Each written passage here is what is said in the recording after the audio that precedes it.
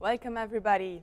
I'm Anna and well, tonight I'm a bit sad because this is the last episode of the first season, but please follow us and we are going to coming back as soon as possible.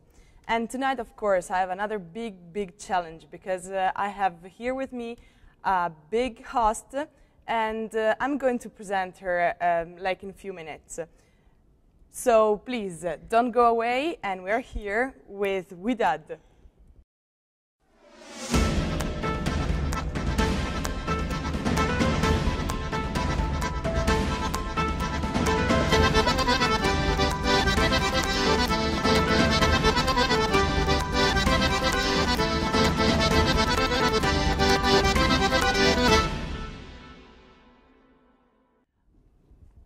Again, hi everybody, and I'm here with Widad. She's Jordanian, actually Jordanian Spanish filmmaker, and I'm really excited to be here with her. Hi. Thank you. Hi Anna, how are you? Fine, thank you, and you? Thank you, I'm good, thanks. Really welcome to be here. Thank you. And well, I wanted to start just asking you the first basic question. So, can you tell me something about your background? I know that you studied here. And I know also that the first path was a little bit different from the path that you are following right now. So can you please explain us a little bit more about this? Basically, I've always loved filmmaking so much. I would make home videos with my brother.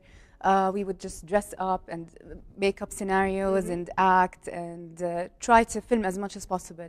When I wanted to go to university, I really wanted to do filmmaking, but here in Jordan, we didn't have any proper schools to teach film, and it was very difficult for me to leave the country.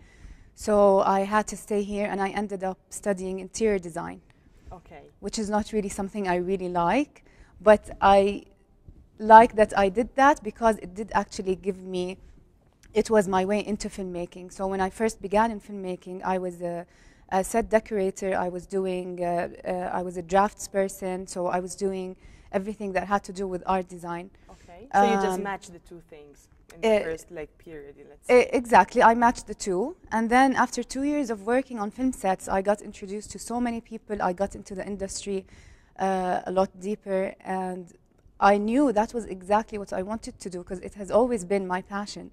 So there were some things missing from my knowledge in film, so I decided to put myself in film school, and I did that for a year. I studied for a year, and that was the year I made my first documentary, which is ID TVShow. Okay, and talking about your documentaries, I know that you've made 4 documentaries. Yes. And which one? Can you explain a little bit, having an about overall, each one? Yes, and also which one is your my favorite? Your favorite, of course, and also which one was the more challenging one? And what was the challenges that you faced during making these documentaries? Well, first, when I was still a film student, I made my first documentary, which is ID TVShow, which talks about orphans in Jordan. Basically, orphans above 18, because we talk about orphans and everybody knows they're not doing very well, and all the orphanages we have in Jordan are not very qualified and equipped to host these kids. So my film was more focused on those above 18, because, we understand what happens to them when they're inside the orphanage, but what happens once they graduate the orphanage. And it was horrible, to be quite honest. The stories were unbelievable. Everything they have been through and they went through during their years in the orphanages actually affected them in their futures. So a lot of kids were into drugs, and a lot committed suicide, and a lot were just very troubled. So the main focus of this documentary was the identity number, the ID number that some of these kids had, because some of the orphans are actually born with unknown identities. So once they're born with that, they have 3 zeros in their ID numbers, and that's considered fake. So that inspired me to give the name ID TVShow. It was a short documentary, but it was extremely strong, and people reacted to it a lot. And after a while, the law in Jordan got changed, because these kids with unknown identities can actually go now and apply for proper ID numbers, which is magnificent. It's amazing. And it wasn't only because of the film. Of course, they went, they protested, and a lot of organizations got involved as well. But the film did give that push. And also the motivation, I think, and also they spread the new, and also you were like promoting in somehow you raise awareness also. Because we hear about so many things, but when they actually saw these orphans and these kids talking about their stories, and when I had my first public screening here in Jordan, it was done at the Royal Film Commission. I brought 2 of the kids who were in the film, so people could not believe that they were actually meeting with these kids and talking about their personal experiences, like physically together. So that was great. But what was your inspiration in working in this? I mean, usually if you just talk about documentaries, the first thing is like, okay, natural one or animals. Why like this commitment and social?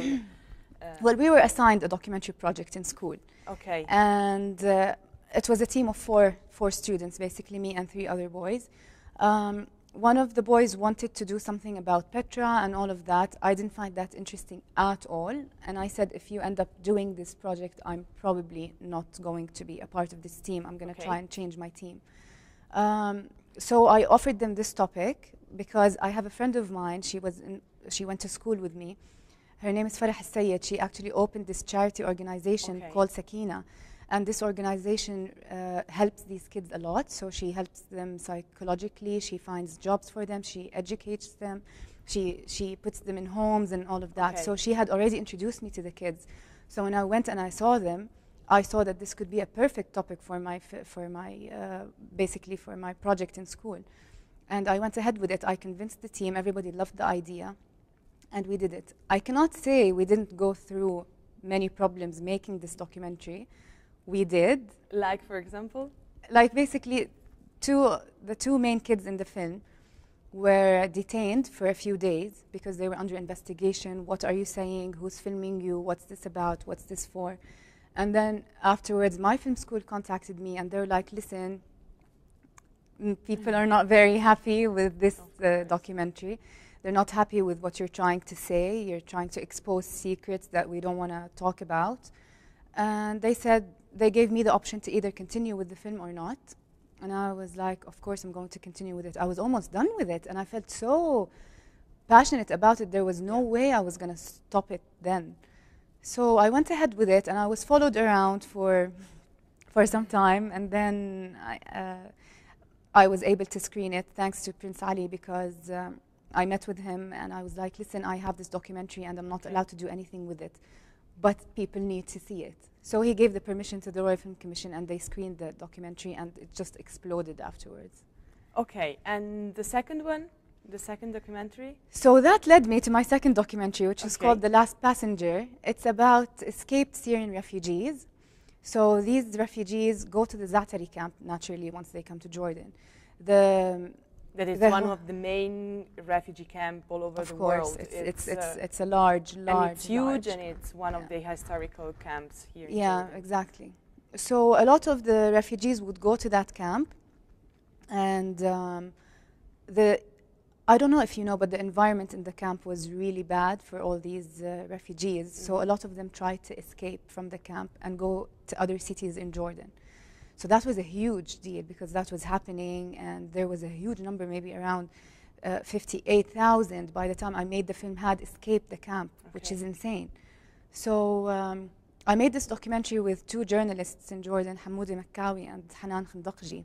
They were very helpful. We investigated a bit more, and then we actually sent Hanan to the camp with a small camera as a button, and she went inside, she made a deal with someone, and she escaped the camp on camera.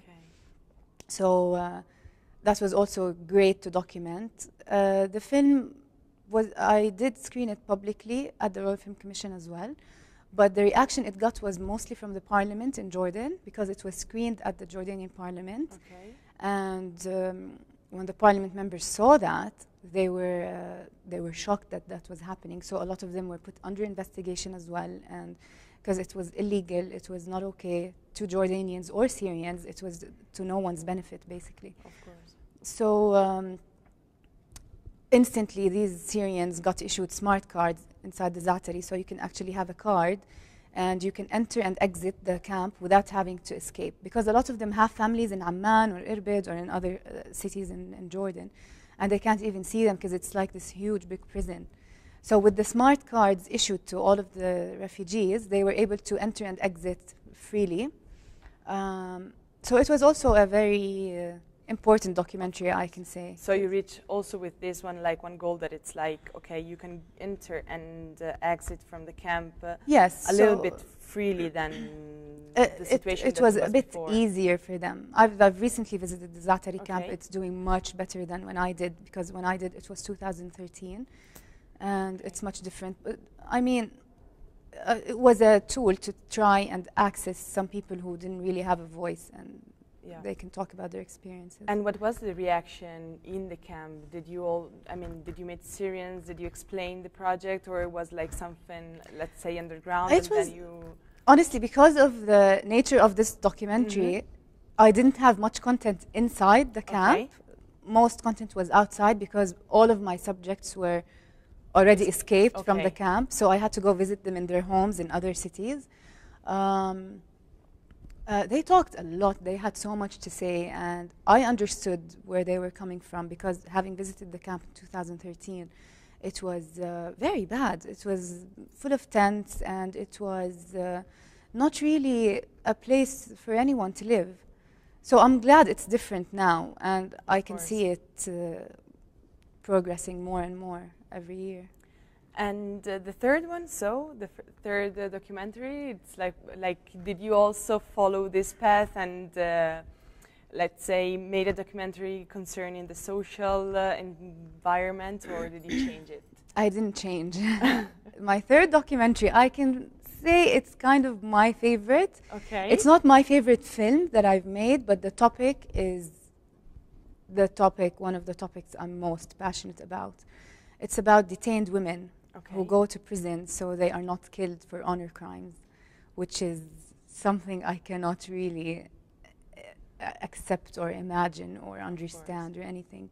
So this documentary was very difficult to make. It was very difficult to make because I spent around 4 years doing research for this special documentary, because I had to understand the law, and I had to understand these women, and I had to understand so many things before I actually got to meet them and see them and talk about their experiences. And what was the inspiration for this one? I mean, did you already, like doing the others, did you already just heard about this, and so it was like something that you heard about it and you said, okay, I just want to go more in depth? Or it was basically after my first documentary, ID 000, I was contacted by a lot of people, journalists and other people, who were like, listen, we saw your documentary, here's this topic, here's this going on, maybe you can do something about that. So when I heard about the Syrians and the situation they were living in and all of that, I felt like I needed to do that. When I heard about these women in prison, I was like, no way, I'm definitely going to do this. And that's why I put so much time into it, because I just couldn't not do it. I had to do it. And when I did, I struggled a lot with the research phase, because I needed access to women who are somewhere in Jordan. Nobody knows where they are. They're too afraid to speak. They don't want to talk about anything because they're still under threat today. So it was very sensitive to talk about and discuss, but I still wanted to do it. So I memorized the law. If you put me in court right now, I can easily defend like a professional lawyer, because I just understood everything. And when I did meet with these women, it was amazing for me. It was such an eye-opening experience, because after all of these years of hearing about them and their stories and then meeting them, it impacted me a lot. So this documentary to me is probably the strongest in content, because this is something that's very unfair. It's happening in Jordan. Shouldn't be happening anywhere in the world. It was just something I And did you present this documentary like abroad, in other, like, did you have occasion to present it? I did, yeah. It went to a few festivals around the world. Now, all of my films were screened in the Karama Film Festival for Human Rights in Jordan, which is great, because all my films are about human rights. But If You Meant to Kill Me was screened in Algeria and Egypt, and I don't remember where else actually. And how was this experience to you? I mean, for me, like listen this story, it means like that you've made a huge step, like in order to protect and all the human rights, especially the women's rights. So, saying that you went abroad and present this film also like in country that where this problem is really sensitive and it's really actual. How was it? I mean, how was the... It was great because if you're a woman, you can relate to women from regardless of where you were coming from. So when it was screened in Algeria, a lot of people related a lot, and they were like, we can't believe this is happening in Jordan, especially Jordan. How is this acceptable? Why does this happen? And it was very nice and very sweet to see people from around the world, because I just remembered it was screened in universities in the States and in England and in some European countries. And the way I saw, the way it affected so many people around me made me feel so good, because it was wonderful to see other people who can actually feel the same way I feel about certain topics. And I think that's very important, because in this time and age we're becoming very inhumane. So to actually relate to something and believe it's not okay and try to defend it is something very great. And then can you talk about the last documentary and the fourth one? And the last documentary is called 17. I just recently finished it. It's about the under-17 female football players who played at the FIFA World Cup last year in Jordan. Okay, yes. So that was the first time Jordan hosts the World Cup, which is a great achievement for Jordan.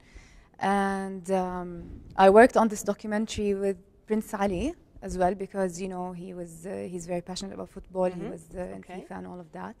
So I did this documentary. It's my first happy documentary. I thought I didn't want to do it at first, but then when I got to know the girls and when I started filming and when I was traveling with them and being with them every day, I just fell in love with them, and I fell in love with it. And I don't know if this is my favorite documentary because it's so different from the others, but I do for sure know that I really love this documentary and I have very high hopes for it. So hopefully something great happens. And when are you going to present this new documentary? So I still don't know. Okay. We were discussing that today, actually. I don't know. That's great. Let us know, and we're like going to You'll follow be there. you. Of course. Thank you very much. And okay, just last question, and then we're going for circadian music. And I wanted to ask you about the Cannes Film Festival. I know that you were also representative in the 64th. And what was this experience? Can you tell us about something more? I mean, it's a huge achievement. Also, like for me, that I'm coming from Italy, it's like talking about Cannes Film Festival. It's wow. Yeah. It's a wonderful festival. It's overwhelming. I was there again this year, and it was quite different. When I went in, I think it was 2011. I went as a Jordanian representative through the Royal Film Commission, the RFC. Okay. So they had selected a few filmmakers from Jordan, and they sent us to the Cannes Film Festival. It was very eye-opening. To be honest, I was extremely frightened because that was my first festival ever. I didn't have my film with me or anything, so I just went there to network and to talk about making documentaries in Jordan, because I had already made my first film, but it wasn't a part of the festival. So it was insane. It was really, really nice. I enjoyed it, but it was very overwhelming. When I went again this year, it was much different because I had already made a film and I was there to market it and promote it and do all of that. So I understood the festival more. Okay. It's definitely a festival I would love to go to every year. And I would advise anybody who can go, and everybody can go if you apply online. It's a very interesting film festival. It's very high profile. I loved it. Good luck for this. And we're going like for circadian music with Amer.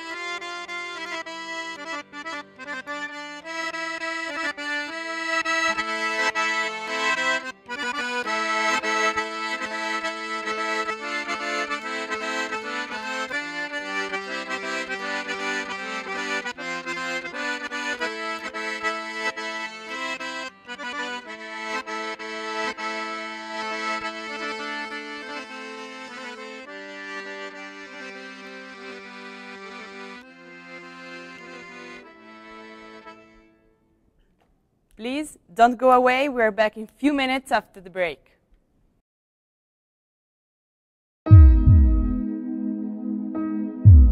اللحظة هاي ما بقدر أسحب لي، خلص أنا وصلت لنقطة لا عودة. جيد أصلاً دائم تلعب وأحسن من نص الشباب اللي بيلعبوا. الوينج gets a chance. بيجاني zero chances. كبات اللي عندنا بالأردن أحبطوني بصراحة، تضايقت وبكيت. ومنتخب كأس العالم كيف بدك تراعيني؟ قررت إنه تفصلها من المدرسة، رح تفصلها كانت. ويا رب إنه ما تيجي اللحظة إني وقت نكون المنتخب، لأنه غيرت حياتنا.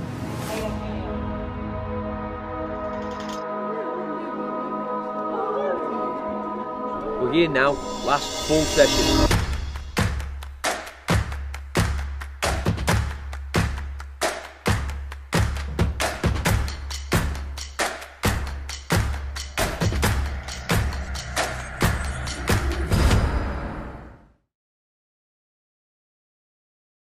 We are again with Widad, and of course we've just seen a small piece of 17. I just have like... That was in If You Meant to Kill Me, actually. You saw the making of the film If You Meant to Kill Me, not the trailer. Ah, okay, okay. And I just have like few questions for you. The first one is, what are your future plans? I mean, you reached this point, and what's next? I want to continue making documentaries, obviously. Okay. I still don't have topics for future documentaries. So if anybody has any ideas that you know I might like, I would love to hear more about that. I don't know. I usually take it one step at a time. So I want to continue with documentaries. Hopefully, once I get this out, the 17, I can focus on making another one and see where life takes me. Okay. And just another question about, like, I know that you have like some children or people that are following you and living here in Jordan. And what's your like suggestions? What's your tips? What's your like for them that they want to follow your path in somehow? I think nobody should be scared of anything. Nothing should scare you. You should be able to do whatever you want. Follow your heart. If you feel what you're doing is right, go ahead and do it. My mom always says, if you listened to any of us, you wouldn't be here today. So I'm glad I didn't, in certain things, that is. Just follow your heart. If you want something, if you believe in something, do it. And don't let anybody stop you, basically. Nothing should scare you. Nothing should stop you. Life has so much to offer, and I think we should grab every opportunity we have. Yeah, that's true.